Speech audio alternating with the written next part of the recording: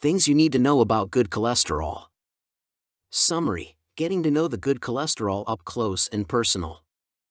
HDL, or the high-density lipoprotein cholesterol, is commonly known as the good cholesterol. Why is it considered good? It is a good cholesterol mainly for the fact that it contradicts the adverse effects of the bad cholesterol. Thus, the higher the level of your bad cholesterol, the higher the level your HDL cholesterol needs to have in order for it to work effectively against the bad cholesterol. While extensive research has proven that the good cholesterol helps in the prevention of heart disease, experts haven't come up with the exact clinical value for the good cholesterol level to reduce the instances of heart attacks due to heart disease. They all agreed, however, that higher good cholesterol levels will be more efficient in the cardiovascular protection.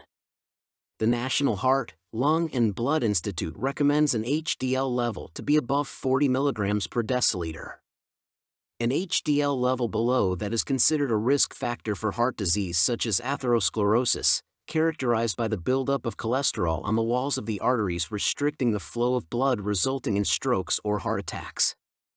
An expert panel from the American Heart Association has found out that the good cholesterol level for women should be 50 mg per deciliter and above.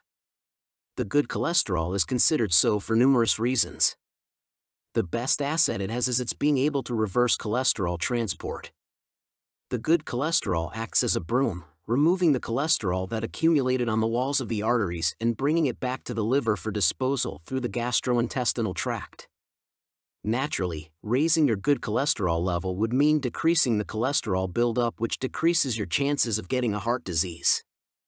Coronary heart disease, which is the United States' leading cause of death, is linked to a low HDL level. The increasing number of obese and diabetic patients also shows that the number of people with low levels of good cholesterol is increasing as well.